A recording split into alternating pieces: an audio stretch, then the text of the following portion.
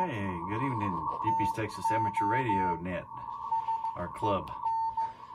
We are listening to a SDR radio. This is one of those $40 USB radios. You can see the entire 40-meter spectrum up there. Here in the center, I'm listening to some CW. Over here, you can see the FT8 really blasting in tonight. You can see the different time cycles, right? These guys just stopped transmitting.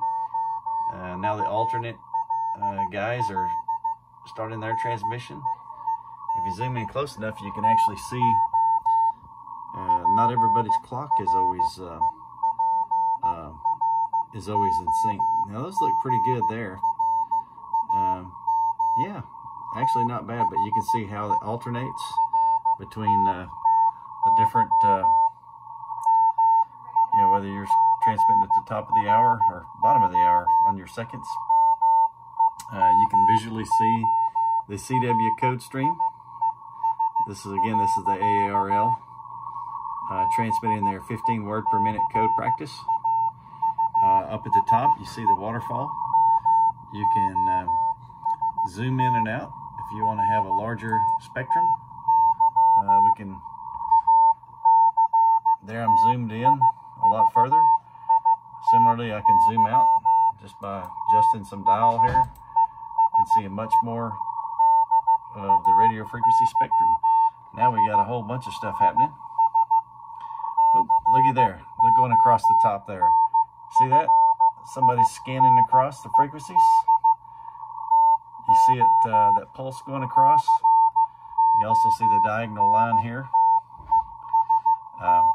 Somebody may have had their CW,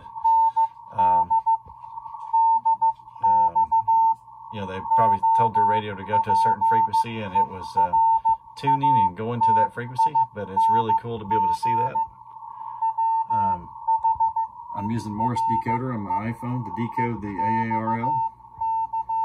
You see it's doing a fine job decoding, no problem there.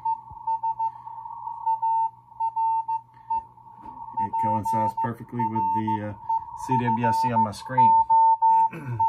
Again, this is about a $35 RTL-SDR USB receiver, just hooked up to my normal inverted L.